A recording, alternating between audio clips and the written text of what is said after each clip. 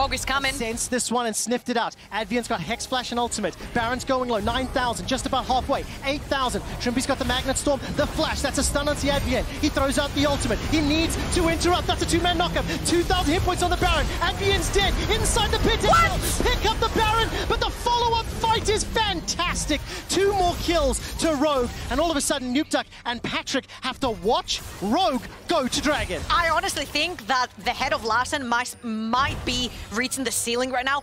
How in the world did he know that Advian was in this bush? Instantly destroys him. Rogue will take everything. They'll take the...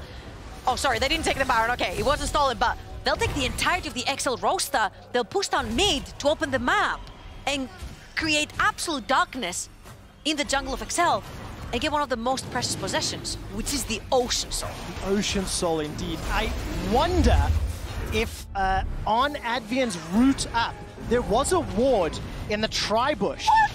Wait, he doesn't touch him. He knows he doesn't touch him in the Scout of the Weeks. Toward the right, that was so... 10 head, not even 5 head. That was insane by Larssen. That's your whole engage. And what keeps Inspired out of the pit? Dead. And even though, yes, you secure the Baron, everyone almost died.